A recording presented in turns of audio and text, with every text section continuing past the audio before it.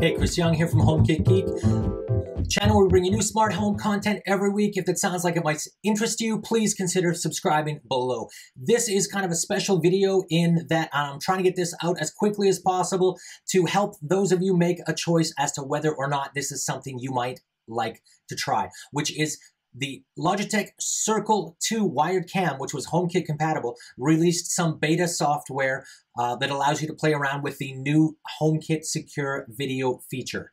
Bottom line, unless you really want to kind of get your feet wet and jump into the deep end of the pond with this, I would hold off for now for a few reasons. Stability, I've already seen some problems. The audio quality isn't great, and although I absolutely believe they're going to get there, this is one of those bleeding edge things that you might want to wait until they get some of the kinks worked out and let people like me really play around with this. So if you guys have any comments or questions, please, I would love to hear from you below. Definitely check out in the video details. There is a link for my Amazon affiliates if you are suddenly inspired to buy a Logitech Circle camera, or honestly, just about anything. I would really appreciate that. You pay the same price. I get a couple of cents into my pocket, which helps to just me to continue doing this. So with nothing more, let's get into it.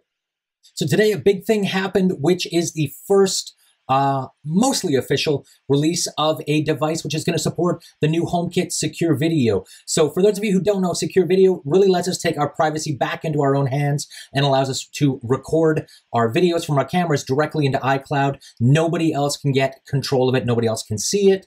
They can't share it with the police. All of that good stuff, right? So this is actually a big deal, and it's something we've really been waiting on. As of the announcements back in the summer, we actually saw that three major manufacturers, Eufy, Netatmo, and Logitech, did announce their intentions to support the Secure Video, but Logitech is the first one to fire that shot. So today what happened? The Logitech Circle2 with HomeKit Secure Video was released, and basically what that means is that you can get a new beta update, which we will point out and talk to you about a little bit, which will allow you to take your Circle2 camera and now use it directly with the secure video features of iOS 13.2.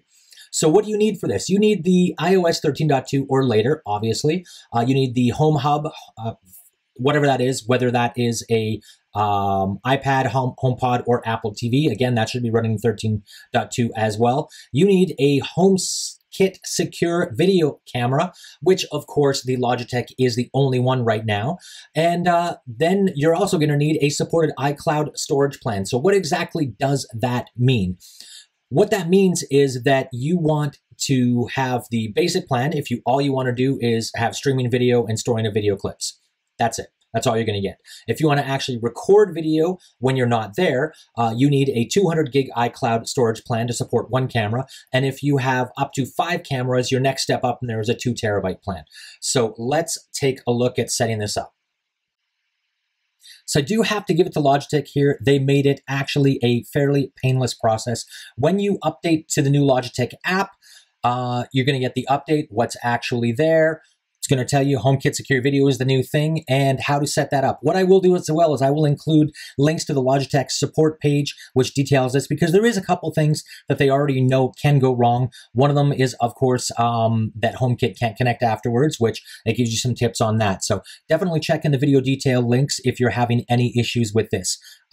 First things, and I will say this early in the video, again, I'm going to repeat it. This is beta software. Beta. Be careful, be cautious. If you're not comfortable with running betas, don't do it. They have given a really good understand and agree message here, which tells me that there are probably a lot of bugs and a lot of things that we're going to discover. I understand and agree to the following. The camera will not be usable with the Circle app, so you can't use it anymore with the Logitech Circle app.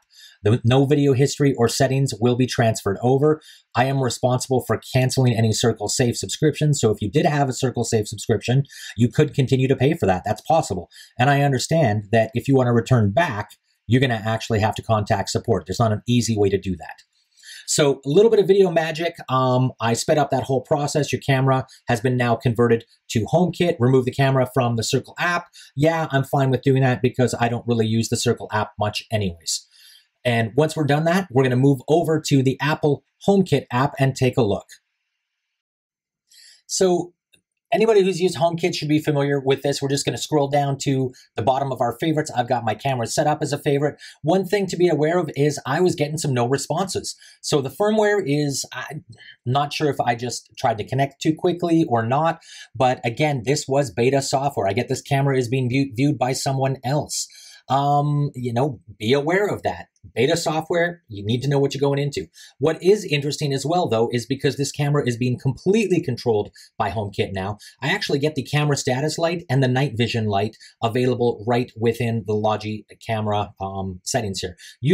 Typically, I had to go back before and do that in the Circle app, but now they're here. So for me specifically, I need to turn off that night vision because I have this mounted on a window. So the other thing is I have the ability to decide when I'm going to stream and recording. When I'm home, I'm only going to allow people to stream. I don't need to record anything. I don't care. I'm actually here. But when I'm away, maybe I want to stream and record there. So what's nice is Apple actually gives us a pretty thorough description of exactly what's going on. Do we just want to detect activity and do notifications? Do I want to allow people to stream and see what's going on? Or do I want to allow full recording as well, right? Which is I like that. I like that I have that ability. As well, within the recording options, you have some recognition, some machine learning being applied here. So you can say, do I want to record when any motion is detected or only with specific? Maybe I want to ignore my animals or vehicles. Maybe I only want vehicles and people. Again, you have some options here. So we're going to move over to the iPad and take a look at the last thing I wanted to show you guys, which is the recordings and kind of how you can play with those, how you can manipulate those. So once the camera's had a chance to gather some recordings, again, this isn't going to be right away you're going to be able to do this, you can go in and you kind of have this scrubber along the bottom. And once you access that, you can kind of scroll back in time and see exactly what was going on. Right, so of course in recording options, we're going to make sure that this is there. So I've got any motion is detected, right? I'm probably going to back this off later on because I don't want to be consuming too much space. And of course, I have the ability to erase all of my recordings, all of them absolutely, which is nice, right? That's something not always available in some of the other third-party cameras where you're streaming up to the cloud. Right, so like I said, we have the scrubber here at the bottom, and if we start moving the scrubber back and forth, we can see that as we move back in time, I have the ability on a specific date to move back in time. And at the top of the screen, I'm also going to see that I have the ability to choose the day or scroll through weeks, all that kind of stuff. So once I find a moment where there's something interesting happening, right, I can just tap on the little send to button there on the bottom left. And so this is going to take a little bit of time to figure itself out, which you can see in the top right-hand corner, there's that spinning sun. But once we actually get that, it's going to kind of download the video, does whatever it has to do for processing, and I'm going to get the typical Apple send to. So I can do iMessage, I can save to my videos, I could save to Dropbox, all of those kinds of things once this is over, which we will see in just a second.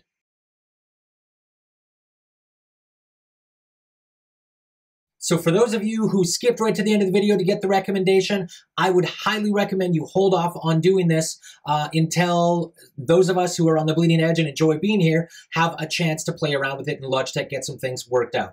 There are some outstanding questions. How are firmware updates going to happen when the Logitech app no longer knows about the camera? What's going to happen there? How do I get back and load this into HomeKit if the camera has to be factory reset, if my HomeKit home disappears? There's all these questions that are really kind of still unanswered. So unless you really want to be involved in finding those answers, I would really, really recommend that you just stick with the traditional, the old integration, stick with the Logitech camera the way it is, and let the bugs shake out before you dive in. If you guys have any comments or questions, please definitely put them below. I would be happy to get back to you as quick as I can. If you love this, if you hate it, feedback is always appreciated, and we'll see you guys soon.